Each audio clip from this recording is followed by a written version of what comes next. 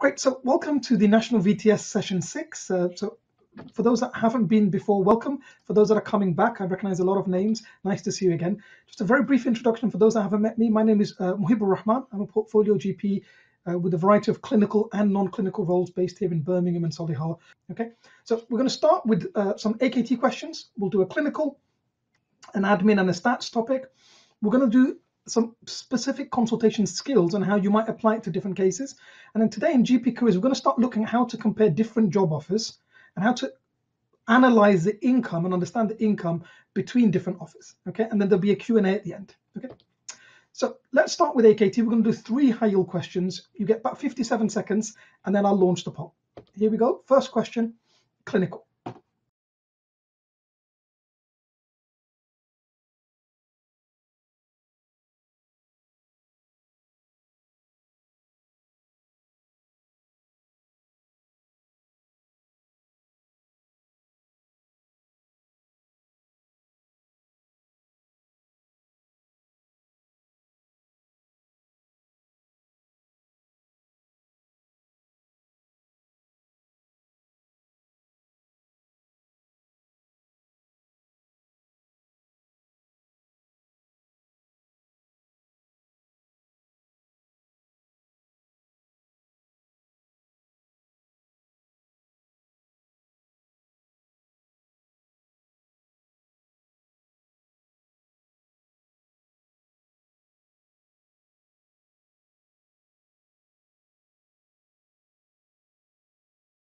Okay, so very interesting range of answers. So you can see that every answer has been picked. It just highlights an area that people often find difficult.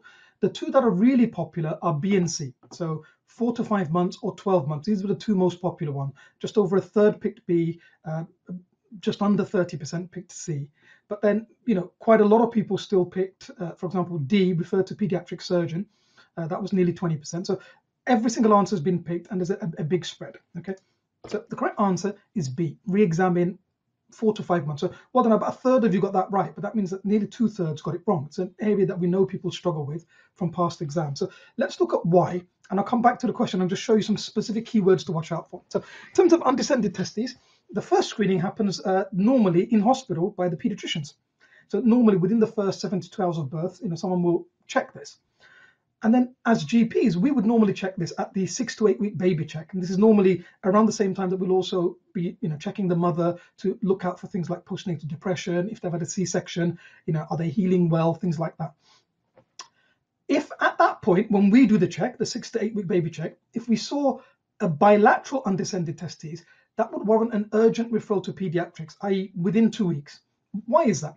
Let me know in the chat. I'll just enable that again. What would we be worried about that would make us want to do a 2-week referral to pediatrics if someone had bilateral undescended testes at 6 to 8 weeks?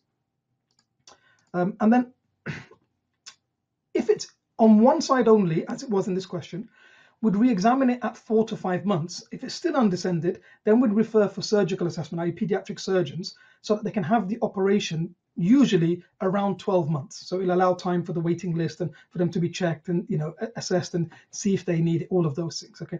So yeah, a few people have put some answers. So the reason that you want to, if it's bilateral at 6 to 8 weeks, refer within 2 weeks, is really to rule out any disorders of sex development or endocrine abnormalities. So things like congenital adrenal hyperplasia, for example, would want to watch out for, things like that, because that would usually be bilateral. So if we have a look back at the key questions or the key sort of words, the fact that it's at 6 weeks. See, if we were seeing this child for a follow-up and it was already 4 to 5 months, then at this stage, the answer would be to refer to pediatric surgeons. But at the 6-week check, can you see, the left one is undescended, but the right one's palpable in the scrotum. So they've only got one side. So that's why it's re-examined at 4 to 5 months. So if I just go through the options, so quite a few people picked re-examine in 1 to 2 weeks. It's too early. At this point, as it's not going to change the management, we're not going to add anything by seeing them again in 1 to 2 weeks. Do you see? The reason you want to leave it at 4 to 5 months, the majority of unilateral undescended testes at 6 to 8 weeks, they actually spontaneously will descend by 4 to 5 months, in which case we don't need to do anything further if we examine them and they're both descended at this stage. If we wait till 12 months, this is too late. Why? Because they should be having the operation at about 12 months. That's what the British Association of Pediatric Surgeons recommends, is that if they need an operation for this, 12 months is like the optimum time to do it. So if we wait to examine them at 12 months, then refer them, you can see by the time they get the operation, it might be 18 months. So that's why it's too late. This option, which a lot of people picked, refer to pediatric surgeon, that would be if it was still undescended at 4 to 5 months, so that they can get the operation at 12 months. And then refer to pediatrician, this would be if it was bilateral, so that we could look at those things like congenital adrenal hyperplasia. Okay, so important to pick up some of these keywords. Okay, so let's do a little bit more on this before we move on to admin and stats. Why is it that we want to, if it's still undescended at this stage, why is it that we want them to have an operation? What are the complications of having persistent undescended testes? Like, what if we don't do anything? What will be the risks? Let me know in the chat.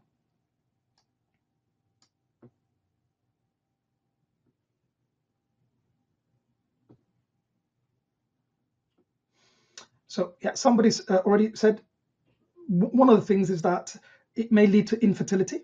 Yeah, absolutely. What else? Increased risk of testicular cancer. They're the two biggest risks, absolutely. Okay, infertility and increased risk of testicular cancer. There are a few other things that there are slight risks of. So, for example, slightly increased risk of things like torsion. You can also have increased risks of hernia in the groin later on. Okay, so but the big ones: increased risk of testicular cancer and infertility. Okay, great. Right, let's look at admin. All right, have a look at this question.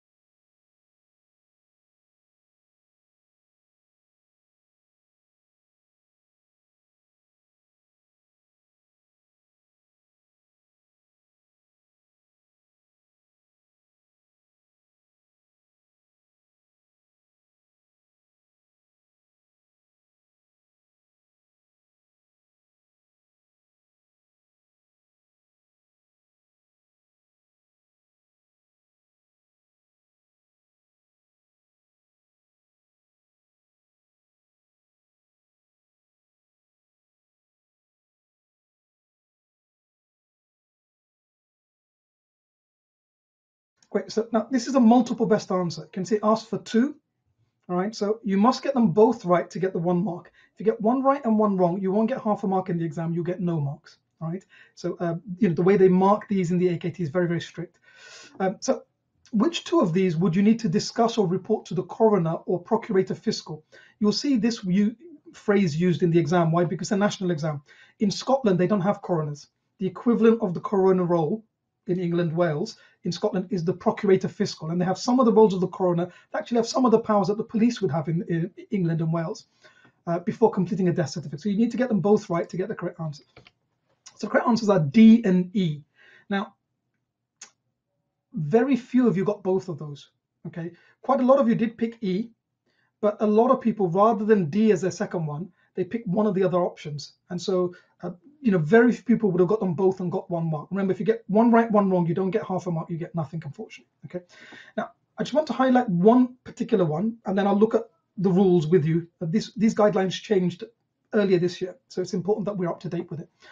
So quite a few people picked coronavirus. Someone who tested positive for coronavirus, it needs to be reported to public health because it is a notifiable disease, but it does not need to be reported to the coroner or procurator fiscal if it happened at home or in hospital. If it happened in a care home, in Scotland it would need to be reported, but not in England. So they wouldn't test that because of the 4-nation rule. They won't ask a question where the answer will be different in Scotland compared to England, Wales or Northern Ireland. But in all 4 nations, someone that died in hospital after testing positive for coronavirus, that's not in and of itself a reason to report to the coroner or the procurator fiscal. You see, so reading the question again, someone might just see reported and thought, oh, that's a notifiable disease, so I've got to pick that. They're not asking about it needs reporting to anyone. It's specifically reported to the coroner or procurator fiscal before you could do a death certificate. And in some cases, with some of these, like with these 2, for example, it might be that the coroner would want to do a post-mortem, in which case they would do the death certificate and you wouldn't do it at all. In some cases, in not these particular cases, they probably would want to do a post-mortem in both of these. But in some cases, the coroner or procurator fiscal would have additional information because the patient might have been seen after the GP had last seen them in A&E or in hospital for something else. And they might say, look, with that information, I'm happy for you to complete it. Put this in the death certificate for part 1, put this for contributing factors, put this for the second part. But that would be on the authority having you discussed it and reported it to them. In a lot of cases, they will do a post-mortem. Okay, so let's go through the rules and we'll come back to this. So these are the new guidelines of deaths that need to be reported or discussed with the coroner or procurator fiscal. So if no doctor that provided care at any point in the last illness is available, then it needs to be discussed or reported. If the death is considered suspicious, now what's considered suspicious changed in the new guidelines. In the old guidelines, it was just these 4: accident, suicide, violence, and neglect, including self-neglect.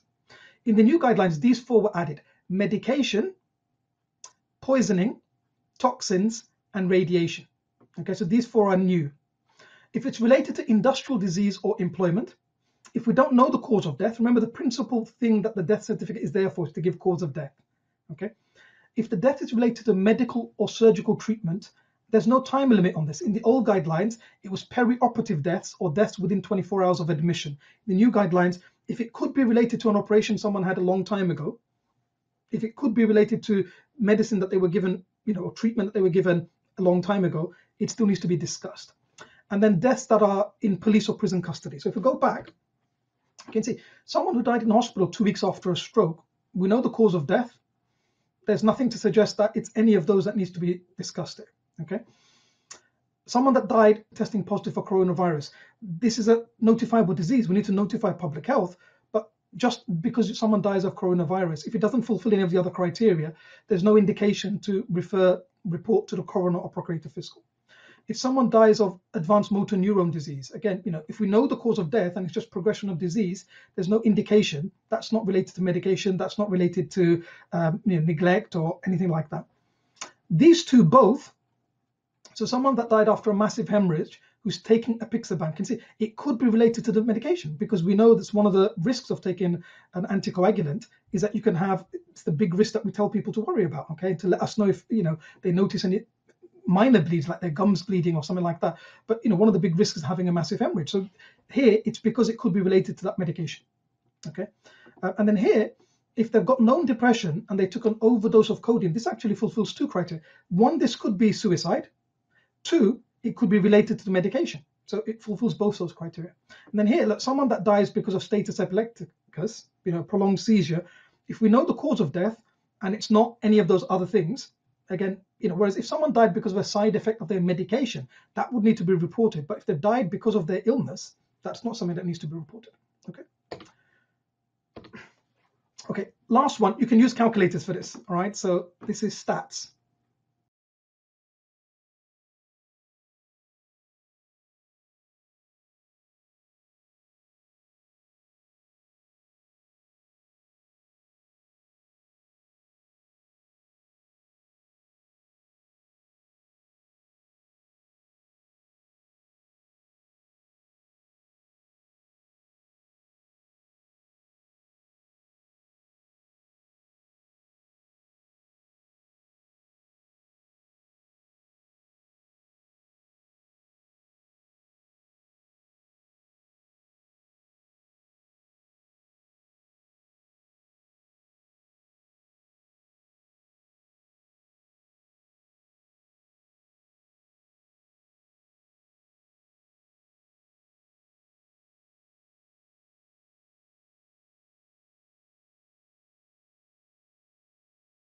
Okay, I'll stop it there. Thank you very much. Okay, so very interesting. Oh, did I close it? Yes. So again, every single answer has been picked. Okay, so let's have a look. The correct answer is E, 119 per 100,000. And so actually about half of you got that right. So well done, that's really good. But again, that means nearly half of you didn't quite get it right. The second most popular answer was C, 1.19 per 100,000. So let's look at what we're looking for, mortality rate, and I'll do a worked example to show you. So mortality rate is also sometimes known as death rate. Okay, so it's simply the number of deaths divided by the population, okay, gives you sort of the first part of the calculation. And then what you want to do is, usually it's given, or commonly it's given as deaths per 1,000 patients per year. So for example, infant mortality is classically always, the stats are given as how many infants die per 1,000 patients per year. So we can look at crude death rates, which is all deaths for any cause, or we can look at specific death rates, either specific segments or specific causes. So for example, you can look at death in men, death in women, death in patients above 65, death in infants, people under 1, death in neonates, first 28 days. We can look at specific illnesses. So, death in patients with diabetes, death in patients with heart attack, death in patients with COVID-19. For things that are less common, you often see deaths quoted per 100,000. And if you look at the official government data on COVID-19, all of the deaths are quoted per 100,000 of population. So the calculation is the number of deaths divided by the population multiplied by n, where n is however many it's per. So if you want it per 1,000, this last part of the calculation would be multiplied by 1,000. This last bit, if it's per 100,000, you'd multiply by 100,000. So let's go through the calculation. Okay, look. So we want to look at the number of deaths divided by the population. So the number of deaths is 79,351. We're going to divide that by the population, 66,650,000. Okay, that's from the latest data, which is from 2019. And then the last step, multiply by n. So look, this number divided by this number gives you 0.00119. If we multiply that by 100,000, because it's per 100,000, you get 119. So why do people get it wrong? Common mistakes. A lot of people, they don't read this bit, which says per 100,000, and they just use their existing knowledge that I know that infant mortality is often given per 1,000, and at that last step, instead of multiplying by 100,000, they multiply by 1,000. Okay, and so that's why they get, a different number. Usually they'd get this number. All right, and then we've got people that might instead multiply by 100 because they're working out a percentage. But that's not how mortality rates typically given. You could do it if you wanted it per 100. That's what percent means, right? It means per 100. So if you multiply by 100, again, you're going to get this number. If you multiply by 100 in the last step, you'd get 0.119. Okay. By 1,000, you'd get 1.119. All right. But if you do it by 100,000, this is the number. All right. So well done. And look, this is from the government website. I pulled this up today. This is the latest data. Do you see? You've got the cumulative number of deaths so far in the 4 home nations, and then because we've got, England's got the bulk of the population, when you look at rate per 100,000, this is the actual figures. All right, so that figure I gave you is for the whole of the UK. You can see about 119. So actually the highest mortality rate associated with COVID from the data we've got is in Wales. Why? Because it's 130 per 100,000. The lowest is Northern Ireland, 82 per 100,000. Okay. So really just to tell you about things that we can do to help you with your AKT, we've got lots of free support. So if you're not already a member of the GP training support group or our AKT study group, someone in the team will post links to those. Please join that. We run this thing called the AKT 30-day challenge. The last 30 days before every exam, I post one video with a high-yield question and a rapid review and discussion of the guidance for 30 days coming to the exam. That started yesterday.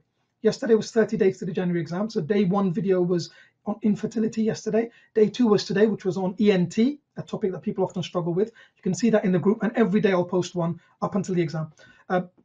If you missed the previous national VTS or the lockdown learning from lockdown version 1 in March, April, you can access all of those free on our YouTube channel. There's over 15 hours worth of videos there now. And then I'm going to be bringing out, I just finished writing with the MPS, a study guide that's going to be coming out soon for the AKT. And then for our courses that are about to happen, I've got our AKT 200 question crammer course is on the 2nd of January. So that's this Saturday.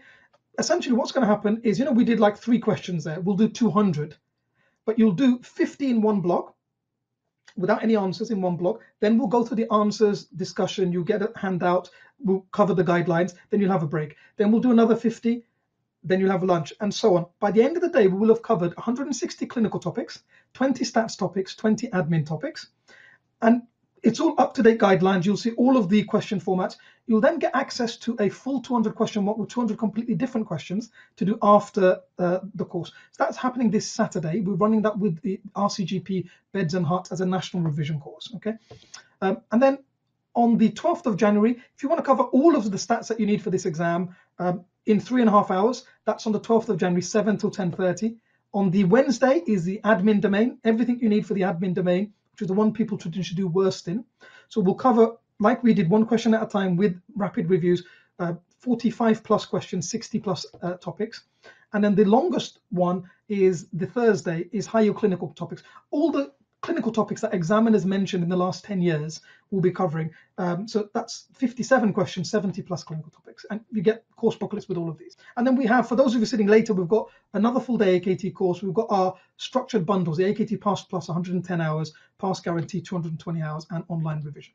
And we also have the case cards, which I'm sure you've seen. So I'll just put up. These have been updated December 2020. So, up-to-date guidelines, really easy way to learn. Normally they're posted out once a week on Tuesdays. Okay.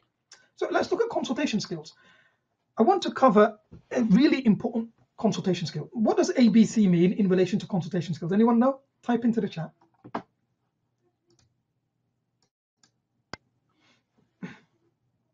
Not airway, breathing, circulation. That's what it means in relation to things like ALS and clinical. But in relation to consultation skills, ABC stands for always be communicated. Okay, and this is really, really important because look, patients can't read our minds. And so sometimes we are thinking, oh, I'm worried about this, so I need to ask this. But if you don't communicate what you're thinking and why you're asking that, the patient might not understand, and it might lead to confusion, lost time, but actually it might also lead to a point where they think that you don't know what you're doing. Okay, so if it's not going to be obvious why you're going from talking about A to B, you need to let them know in some way. You need to signpost that. Okay, so they understand why you're asking these questions, or why you're asking this at this time, or why you want to do that examination, or why do you want to recommend this test. If they can understand your thought process, you will see that it will make things go more smoothly, but actually also give them more confidence in you as their doctor. I'll show you by going through a case example, and then we'll talk about a few other cases where you might use this skill. Okay, so imagine you've got a patient, they present with really severe low back pain. Okay, now you know that you need to find out the mechanism of injury. When did it start? How bad is the pain? Does it radiate down either of the legs? What does it feel like? Is it achy? Is it like pins and needles? Is it like electric shocks going down their leg? I know that you know all of these things. But one of the things that's really important is for you to be safe, is you need to exclude the key red flags. So what are the key red flags for someone with severe low back pain? Just type into the chat, what are the sort of key red flags that we need to think about? Okay, so someone said, neurological deficit, incontinence, bowel and bladder symptoms, all right, saddle anesthesia, absolutely. Okay, these are all really, really important red flags. Yeah, night pain, especially if it wakes them from sleep. Foot drop, double incontinence, urinary retention, fever, in case it could be an infective cause. Yeah, because the different red flags for different things, right? Absolutely, right? Great. Very young patient or an older patient, so younger than 30, perhaps a bit younger than that, younger than 20, older than 50, first presentation of back pain, I'd be worried. Yeah, definitely. Bilateral sciatica, weight loss, if it's been a long-term issue, this back pain, yeah, definitely. Point tenderness, when you examine the spine, specific tenderness at one point might make you think of a fracture, for example. Yeah. Thoracic pain, so if it's slightly higher up rather than lower back, where it's typical of musculoskeletal low back pain or non-specific low back pain. Great, so absolutely, you guys are thinking of really, really good red flags. So let's look at them and split them by what we're worrying about and what we're trying to exclude. So the red flags for cord equine are probably the ones that we all try to think about first. Okay, so bilateral sciatica, severe or progressive neurological deficit in legs is one of the things. And then the classic one, the bowel and bladder. So perianal, perineal, or genital sensory loss or deficit. And then the bowel and bladder. So, urinary or fecal problems. Okay, so urinary retention, fecal incontinence. Okay, and for a spinal fracture, if it's very sudden onset and it gets better when they lie down, okay, that's really worrying. if on examination you actually see a structural deformity or point tenderness when you're actually pointing on one vertebral body. So in terms of cancer, so older patients, it's a longer onset. If they get severe pain that does not get better when they lie down, that's worrying for cancer. If the pain disturbs their sleep, so night pains that either disturbs their sleep or wakes them up, the pain getting worse by things that will increase pressure. So straining, coughing, sneezing. People mentioned earlier thoracic or localized spinal tenderness. And then if it's a longer history, if they've had weight loss, or if they've got a history of an existing or previous cancer, this could be the first way we find out they've got recurrence with metastases. So think about the cancers that very commonly lead to bone mets. What are the cancers that very commonly lead to bone mets, or more commonly than others? Type that in the chat.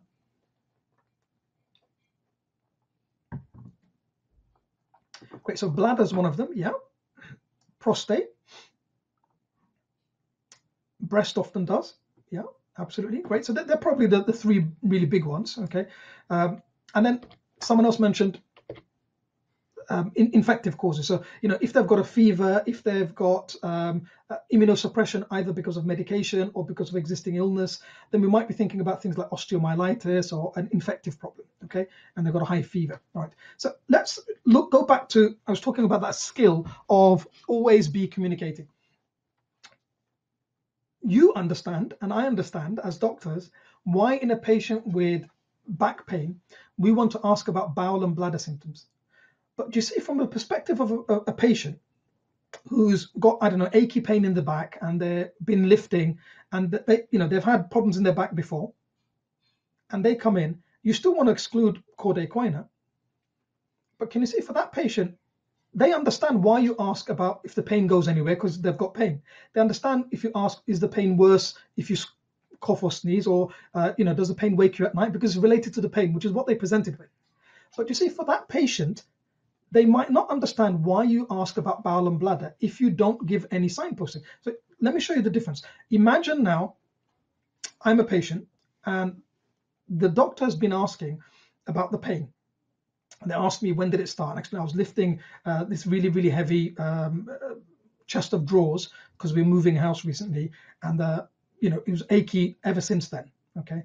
And then you ask all about, does it go anywhere else, and all of these things. And suddenly you say, have you had any problems with your bowel or your bladder? And you see, how might I respond as a patient? Doctor, what are you asking me about that for? I'm not here about that. I'm here about this pain in my back. It's nothing to do with weeing or going to the toilet. What are you asking that for? See, the patient's thinking, is this doctor listening to me?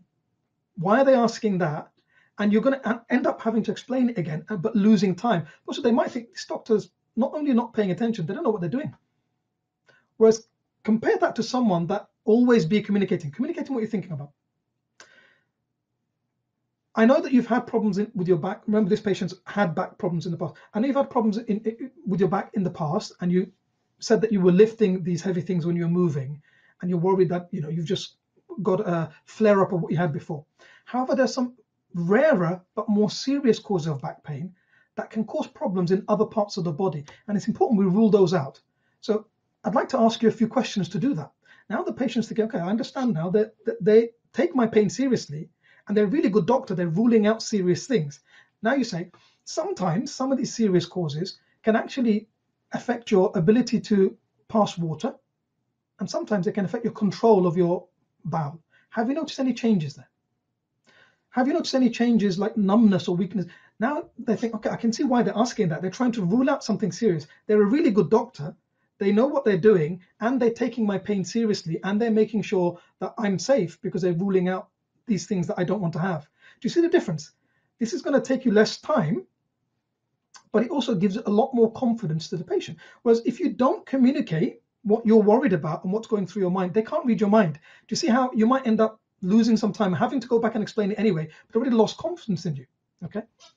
I'll give you some other examples. Imagine that you're worried someone's got an eating disorder, and they're explaining their diet, and you're worried that it sounds like they're really not eating very much, and also it sounds like they're really eating very specific food groups. They're trying to avoid all carbs, they're trying to avoid anything with fat in it, very minimal proteins.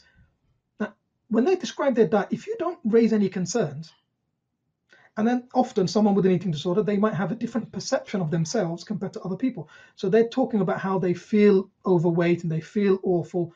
And you see someone who really seems very slim, and you don't say anything about what you're thinking. And then right at the end, you say, I think you might have an eating disorder. I'd like to refer you to the psych team. Do you agree? And in your mind, you think, me just tacking on this, do you agree at the end? I'm being really person-centered. The patient, what they've heard is, you think I'm crazy.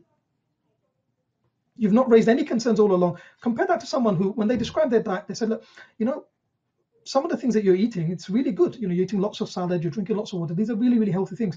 But your body needs a balance of different things. And I'm quite concerned that from what you've described, you've got very little calories in your diet. That might explain why you're tired. That you've got no fat at all. We need some fat in our diet, otherwise we can't actually absorb really important vitamins. Vitamin A, D, E, and K are fat soluble.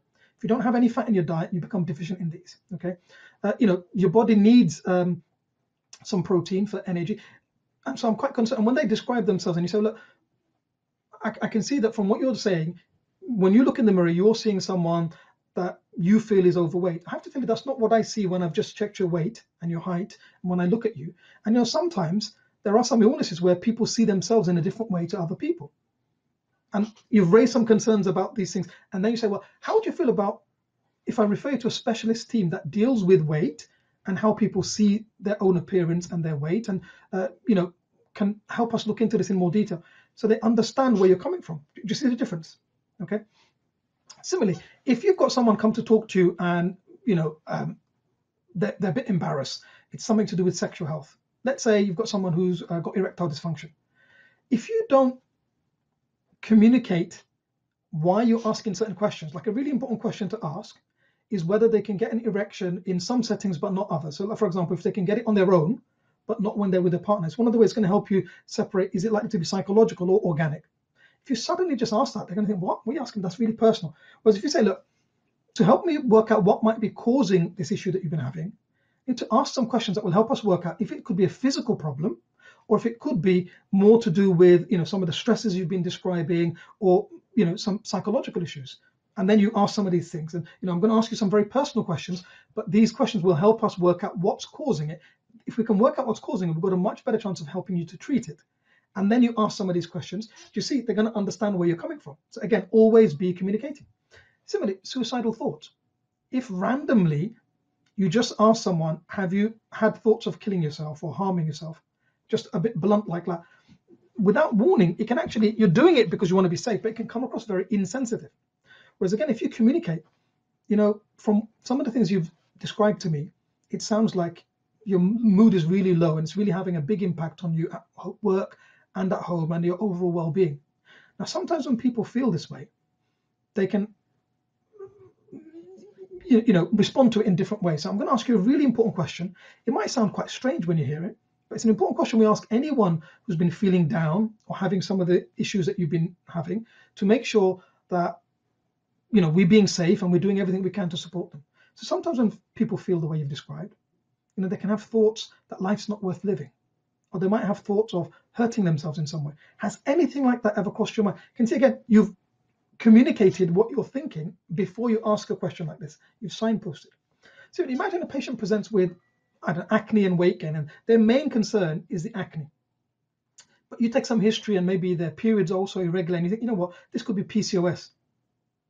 And you suddenly say, I'd like to feel your tummy. They say, well, I came here with spots on my face and you want to feel my tummy. They might not understand what you're talking about or where you're going with that. But if you said, I can see that this acne is really been bothering you, and you said that you've also struggled with your weight the last couple of years.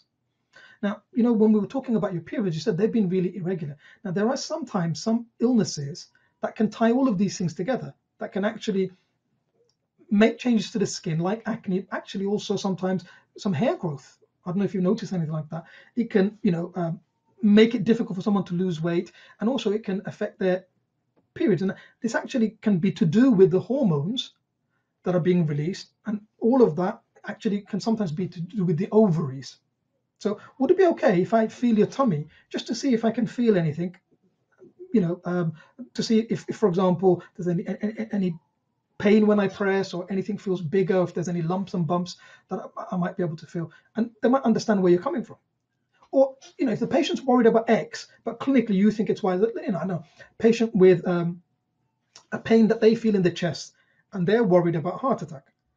But because the pain is more burning, you are thinking, actually, I'm more worried about dyspepsia, so I'd like to feel their tummy. Again, if they're worried about heart and you say, I'd like to feel your tummy, rather than saying, look, I can see you're worried about your heart, I'd definitely have a good listen to your chest. But because your pain is burning rather than heavy, I'd also like to feel your tummy, because sometimes you can feel a pain up here, but it's actually traveling up from the tummy, especially if it's burning and if it's related to food. Would that be okay? It shows the patient that you've listened to them, but you've communicated what's going through your mind. Do you see how it's going to help them understand where you're coming from, but also give them a lot of confidence in you as their doctor? Whereas if you just suddenly said to someone who's worried about their heart, and they've told you that, and they've got pain that they feel in their chest, and you suddenly say, I want to feel your tummy, and don't mention the chest, they're going to feel like, well, you're listening to me, or you don't take my concerns seriously. Do you see the difference? Okay. So, really, I just want to remind you about that patients can't read our minds. So just always be communicating. If you think, okay, this is why I'd like to do this, and it might not be obvious. If it's going to be obvious to the patient, that's fine. But in a lot of cases, it won't be. Communicate what's going through your mind. It will actually make your consultation smoother. And this isn't just for exams. I'm talking about real life skills. I'll be doing this when I'm back in clinic the day after tomorrow. Okay. So these are things that you can use with everyday consults, whether in hospital or in GP. Okay. And again, for those of you that are doing your RCA, or those of you that are actually about to start your first GP rotation as your next rotation, or recently started, and you just want to get familiar with how things present in GP, you might find our CSA 100 case crammer videos useful. So it's 100 cases that I discuss for each one, the data gathering, the examinations, the red flags, in fact, some of those slides I showed you earlier, they're from that, okay? And it comes with a 350-page PDF booklet, okay? And then for those that are doing the RCA, we've got our RCA masterclass webinars and our RCA intensive course, where small group, just 9 doctors. Next one's that's available is 9th February. All our courses in 2020 were full. Our January courses are both full. The 1st February course is full. We've got a few spaces for the 9th of February for people sitting later. So we just take 9 doctors. And then there's a male simulator, a female simulator, myself, and another examiner, either Anna or Masuda from the team. And what that means is you get lots of individual practice, lots of individual feedback about exactly what do you need to do to improve. So that, and before you come, you get access to the RCA masterclass videos and other videos. So you already can start doing your recordings before you come to the course. And the course will help you polish the quality of your consultations. Okay. Right. Last section today, I want to talk about GP careers and how to compare offers. So I'm going to look at things that you need to consider for any role, how to compare different salaried job offers, how to compare a salaried offer compared to a partnership offer. Okay. So things to think about when you're offered any job after you finish training. In training, things are fixed, aren't they? Like the pay scales are fixed, your hours are fairly fixed. You can't really negotiate that. I'm talking about after you finish your training, once you're qualified GP. So the first thing I'd think about is a team. What's the structure like? How supportive are they? What's the interaction like? A really important question that I would ask if I was considering joining any team is, do you meet every day with the team for coffee or tea or whatever? The team that has breaks together or eats together, they tend to get on well together. There are some places that will say, no, we don't do that, we're too busy. So first thing you want to ask yourself is, if people are so busy they can't stop once in a day to have tea with their team, do you want to work somewhere that busy? That's one thing to think about. The other thing to think about is that often places that can't make time for this, it tells you that there might be other things going on, that they don't give importance to this. Because what I've seen is, over 19 plus, this is my 20th year of clinical practice. I've worked in so many different teams over the years in hospitals and GPs, is that where I've worked in places where people don't meet regularly, problems build up. Problems that are small problems, that if you had a chat, you saw people, you could just sort it out before it became a big issue. If people only meet once every week at the sort of practice meeting where you're so busy, you've got a big agenda, lots of other things to discuss, and they never meet just for tea, coffee, where you can have a chat or socially, often things build up until they sort of get to a point where serious problems occur. Whereas teams that meet regularly, often, they work these small things out. It's just a nice way to blow off steam. Think about practical things. Distance. You might have a fantastic team, but if it's an hour and a half drive every day there and then every day back, when you're working a full day and you're already tired before you get to work, and then you're exhausted by the time you come back, what it starts to do is it starts really having a big impact on your overall mental well-being and physical well-being, and your time to do things like exercise, to eat healthily, to spend quality time. You could spend time, but if you're so tired that you can't really give any attention to your family or your friends, this has a big impact. You've got to think about these things. The intensity and the workload. Do they do extended hours? So, some practices don't do evenings and weekends. Some practices do. Pay, and then the specific terms and the contract. Do you see, I've put these lower down. Why? I'm not saying they're not important, but these things are much more important. Okay. And again, once you qualify, there's no fixed pay scales for qualified GPs. It's important that you learn how to negotiate. So in terms of working out how busy it's going to be, this is just a rough rule of thumb that I came up with, right? Based on working in lots of different places. Of course, within any different individual practice, there's different ways of working, and it may be more or less busy, but just a rule of thumb, how many patients are there per whole-time equivalent GP? So a whole-time equivalent GP, another word for that is a full-time equivalent GP, is a GP that works 9 sessions, i.e. they work 4.5 days. That's considered full-time once you're qualified, okay? So let's say there's, 2 full-time GPs and then 2 part-time GPs, each working half-time. That's the same as having 3 full-time GPs. So all you do is look at the number of patients registered at that practice, divide it by the number of full-time equivalent doctors, and that gives you a ratio. So if there's 1 full-time equivalent doctor for every 1,800 patients, that's going to be really manageable. It's still going to be busy because GP, once you're qualified, is really, really busy. Okay, you need to just appreciate that. There's no job in GP that's just really quiet. Okay, it's hard work, and you've got to understand that going in. All right, but one full-time equivalent doctor for every 1,800 patients, it's going to be busy, but to a level that is still manageable. You'll still be able to meet people for tea, coffee. You'll be able to debrief. You'll have time, and especially when you're newly qualified, this is really important that you need time to be able to discuss cases, to talk to people about things. Okay, 1 to 2,000. This is going to be very, very busy. Okay, but again, while it's going to be very busy, you're probably still going to be able to have a lunch break. You'll be able to meet people for coffee. It's just that in between, it's going to be full on. You're not really going to have many other breaks. You're not going to have time for gaps in between patients. 1 in 2,200. This is at a point of busyness that it's going to be really, really difficult for you to get breaks in. You might end up eating lunch at your desk, which is not healthy. I've put it in yellow because sometimes you'll be so busy that you don't have time to pee. Okay, all right. You might as well catheterize yourself, save some time. All right. 1 in 2,400. Look, I've put this here, that you're just putting yourself at a level where you're setting yourself up for stress, burnout. It's unmanageable, it's unsafe. And especially at the start of your career, I really wouldn't recommend working anywhere where you're going to have that many patients per full-time equivalent doctor. Okay. Now within that, you could have 2 practices where they've got the same number of patients, same number of doctors, but different ways of working. Some have also got pharmacists that can help with a lot of the medication reviews. Some have got nurse practitioners that can see some of the coughs and colds and acute things. Some have got, more than one practice nurse that can do, one of them's doing a diabetic clinic, one of them does a COPD and asthma clinic. So that's going to reduce the workload compared to a practice where there's same number of patients, but they haven't got those other members of the team. This is why these are other things to discuss. I'm just giving you a rule of thumb. Okay. Now, how to compare salaried offers? It's really important to look at the specifics of the job plan. You could have 2 people working in what look like very similar practices, but one's much busier in terms of how many patients they have routinely booked in for each clinic. There's practices I've seen where the doctors will be seeing 18 patients in a morning clinic and then another 18 in the afternoon clinic. That's crazy busy. There's other places where people will see 15 in the morning clinic and then there might be 12 in the afternoon clinic. That's still busy, but more manageable. Bear in mind, there'll be some extras. There'll be home visits. There'll be, bloods. There'll be drug charts. There'll be dictation to do for patients you need to refer in. And then it's also important to discuss the specifics. Why? Because one of the things that you will see when jobs are advertised for qualified GPs is that they use this term called a session. What that means is different in every actual job. It can mean 4 hours. It can mean 6+ hours.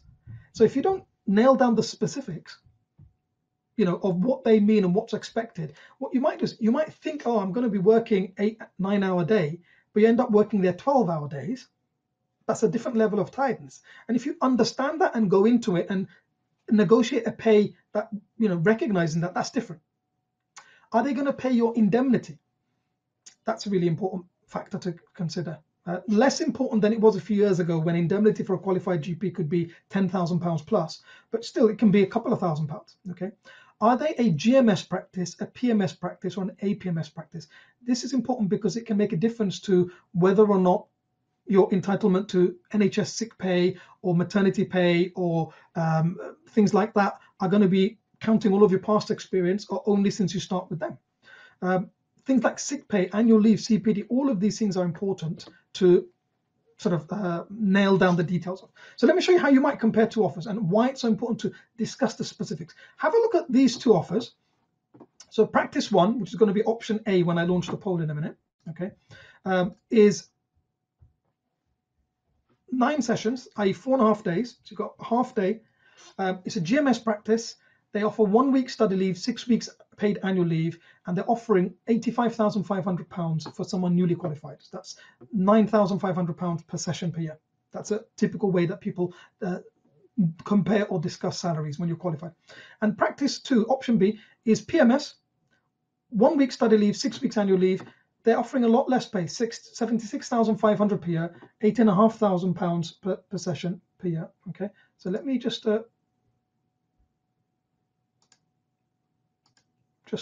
launch the poll. Okay, just if you don't see the poll, feel free to use the chat. Do you pick practice option A or option B? Okay, it's not a trick question. If these are two offers that you've interviewed for both, they're both like you because you're amazing.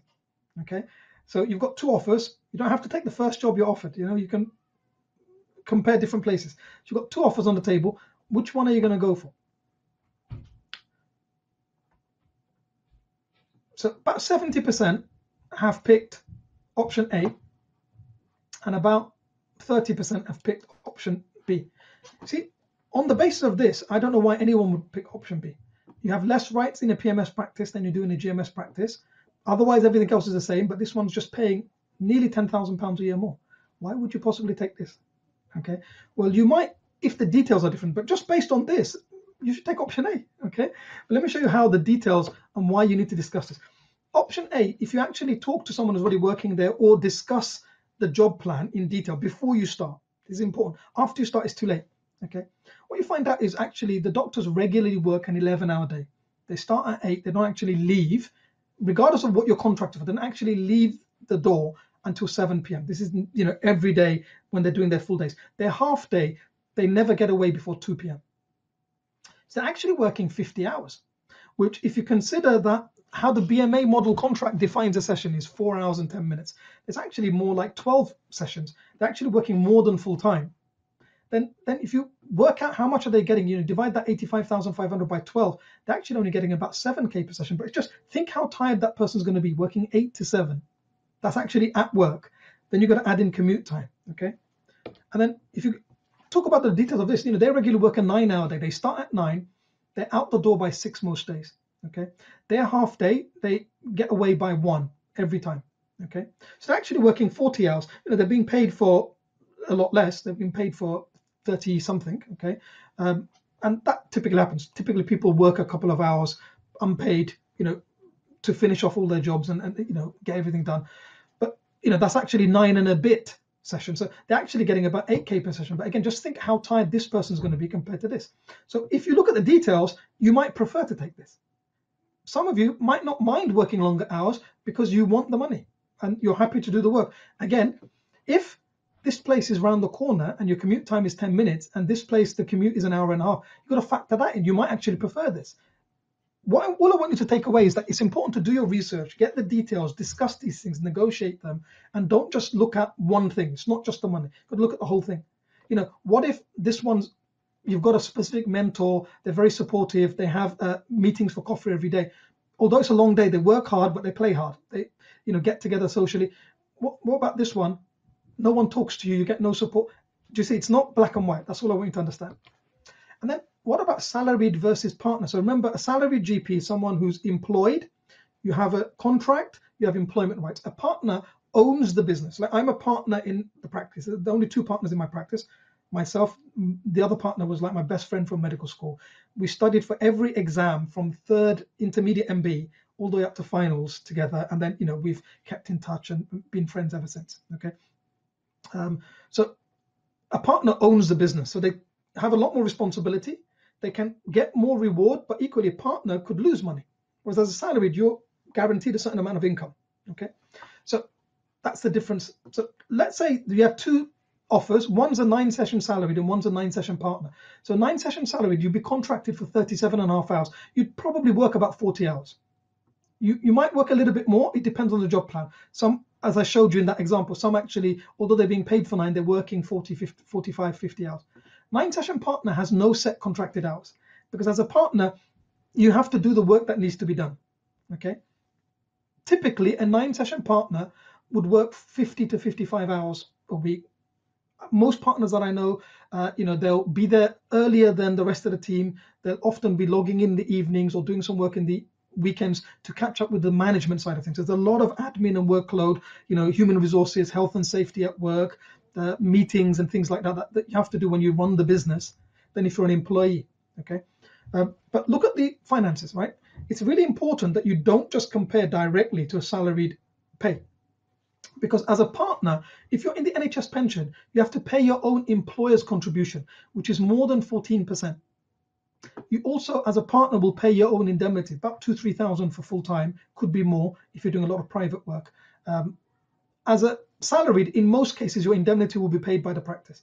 So a partner with £110,000 income before pension, tax, NI is comparable to a salaried GP in terms of income who's on 85,500 and having their indemnity paid. I.e., both of these people, after tax, pension, national insurance, what would actually hit their bank is about £4,300 per month after all deductions.